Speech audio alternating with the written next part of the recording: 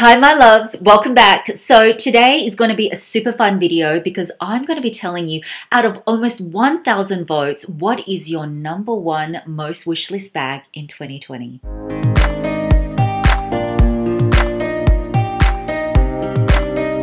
So if you are new to my channel, hi, I'm Mel and welcome back to all my fam bam who are here watching this. For those of you that are following me on Instagram, you would have known that last week I asked you guys, what is your number one wish list bag, and to vote in my stories. And you guys sure responded because I got almost 1,000 replies and it took ages to sort through, but it was so interesting. Actually, our children help us sort through it, and it's really funny because now they're like, Mommy, I know all the names of the bags now. But I thought it would be fun to split this video up into two parts. The first part being the 10 most popular, and the second part, the 10 least wanted bags in 2020. And I'm going to tell you guys, the results are going to shock you. So if you haven't already, make sure you subscribe to my channel so you don't miss the next video. I still can't believe some of the results because, yeah, I just didn't know that some of those bags were the ones that you were kind of like not interested in, or even some of the ones that you were ditching in 2020. But anyway, let's start off with the positive and the 10 most popular, starting off with number 10, and that is actually a tie between two LV bags. These two LV bags are very popular, so I'm not surprised they made the top 10 list, and they are the LV Pochette Matisse and the LV Alma BB. So these two got exactly the same number of votes, and these two are popular, iconic bags. I'm actually not surprised that both of these made the top 10 list. This has been really popular, like waiting list on this bag for a while. And the Alma BB, you guys know, I think this is a classic style. So that was at number 10. So coming in at number 9 is the Chanel boy bag. Now this one, I can't say exactly surprised me, but I didn't think it would maybe rank in the top 10 because I haven't, I don't know, maybe seen people wear it as much, or people in the luxury community talk about it. Not that I don't love the bag, not that, you know, I don't think it's a classic bag, because the Chanel boy, it's a great style. I own it in 2 different colors. So I have to be honest and admit I actually haven't worn my boy bag for a while. Not that I don't like it at all, but I don't know, maybe there's just some other bags that I like more, but it is a style that I don't see going anywhere anytime soon. So that came in at number 9. So coming in at number 8 is the Saint Laurent Lou bag. Actually, when I was counting up all the votes, it was the Lou. I've just put them all into one category because a lot of you guys just said Lou crossbody bag or mini Lou, and you know that this bag comes in this smaller size, the mini Lou, and also the biggest size, which has been around for longer. And this bag, the price point is so good. It's a great sort of first designer bag. I'm a huge fan of this. You know, I featured it in my, you know, top 5 mini bags as well. So I'm not surprised it made it. And YSL has been such a popular brand. The Lou, it's a great crossbody bag, so that came in at number 8. Next up is actually a bag from Hermes. So it is the Constance. And I counted the votes out for both sizes, but definitely the mini Constance had more votes than the Constance 24, because there are, you know, a couple of sizes of the Constance. Actually, there's even one smaller than this, but I don't think that's available now. But anyway, this is the Constance 19 centimeters, and mine is in the beautiful Rose Sakura. Confession time, guys. I actually haven't used this bag very much. I don't know if I'm just not a Constance fan or not, but I love my Rose Sakura in my Kelly 25. And so I just have not reached for this bag, but I know that this is such a holy grail bag. And so I was thinking, oh my goodness, should I even sell it? Should I sell it, guys? I don't know. Maybe I shouldn't, but I actually thought about it. And you know when you have a thought saying, maybe I should sell it, that's probably not a good thing. But it's a gorgeous bag. It's classic. It's sought after. People want the Constance. You know, it retains its value.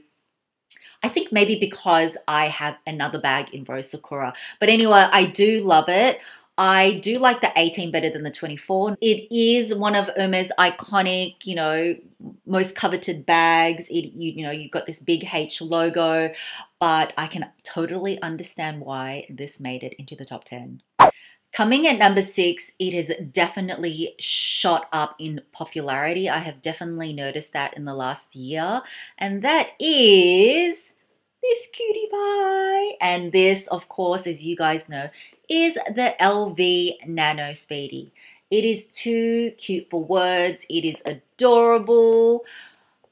I really, really love it. It's really hard to get, though I did hear that they've been popping up online, so do stalk the website.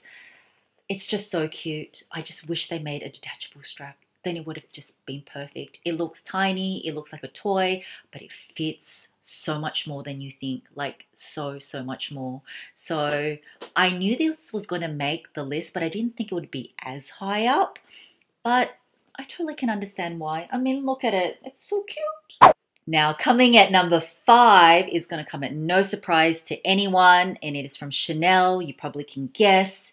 And yes, I'm talking about the Chanel mini flaps. So I actually combined the votes because a lot of you guys just said Chanel minis. Some of you specified, some of you didn't.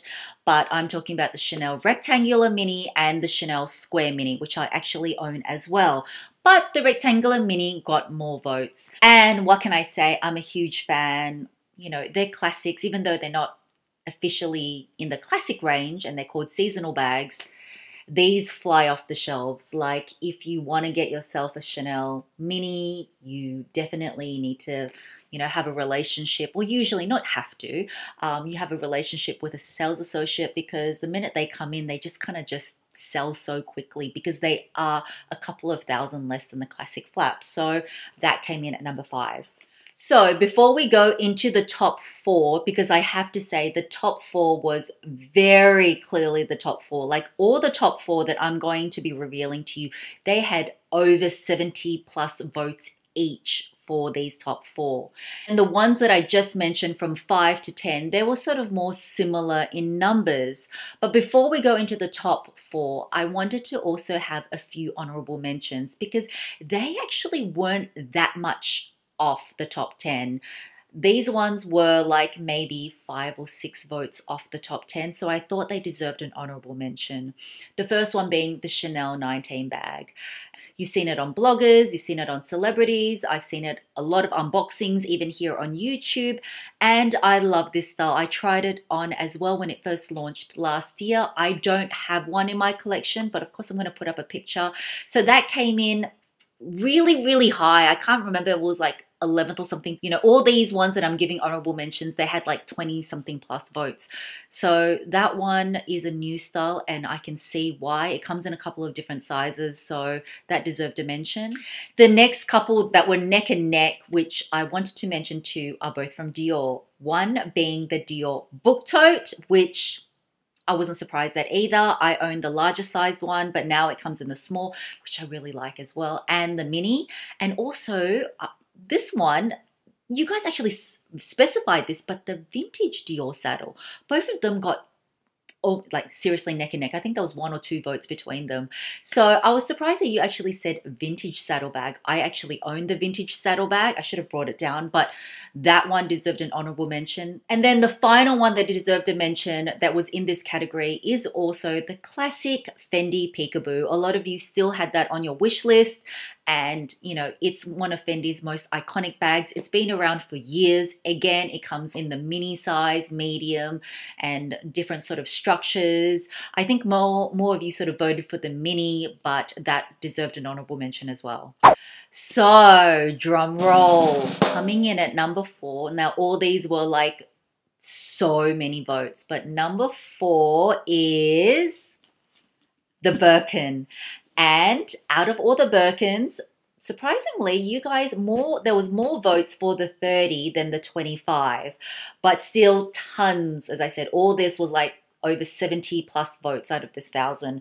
So the Birkin bag is a very coveted bag on your wish list. Again, I am not surprised because it's my sort of dream bag.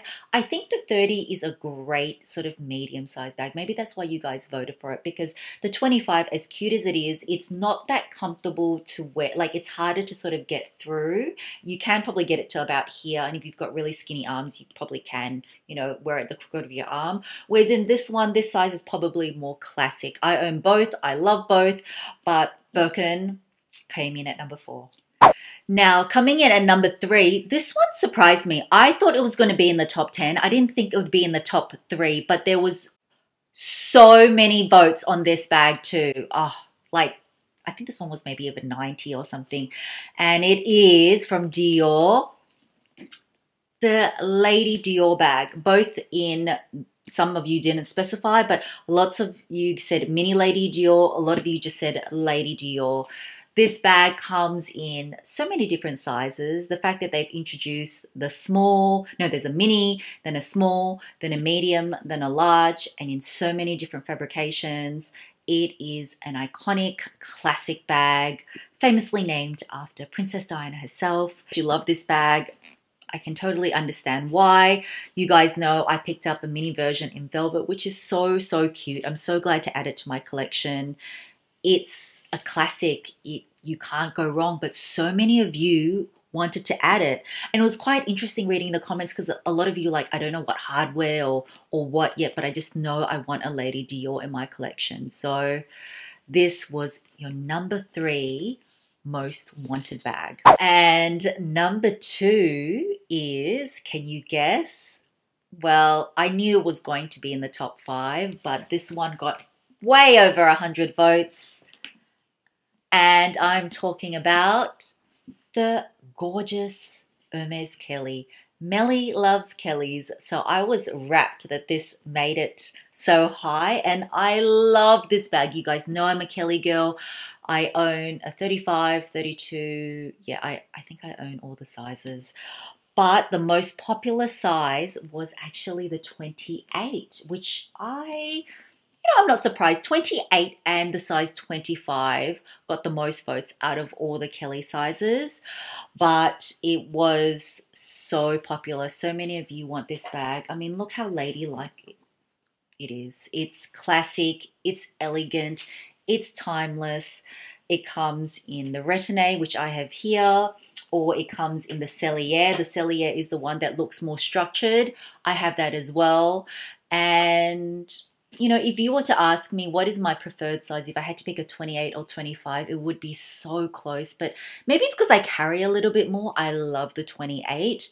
But the 25 at the moment is just so, so hot. And that's probably harder to get than the 28. But yeah, Kelly, way over 100 votes, your number 2 bag. And finally, can you guys guess what your number 1 most wishlist bag is for this year? It came at no surprise for me. I kind of thought it would be number 1, and that is the Chanel Classic Flap Bag. I mean, what can I say? It is Chanel. And interestingly, because of this whole sort of, you know, pandemic and everything, I think a lot of you have put this on your wish list, because I have also seen on the pre-love market that these bags have sort of gone down in price a bit. So maybe that contributed to it. But regardless of that fact, the Chanel Classic Flap, it is just so sought after. It's been sought after for years.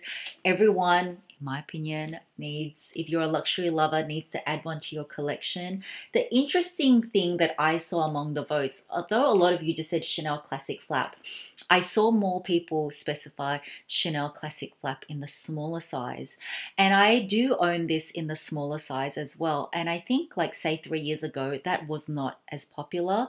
And you can see with Chanel now, in all their new collections, the smaller size has been highlighted a bit more, and has even come in purple and all different bright colors.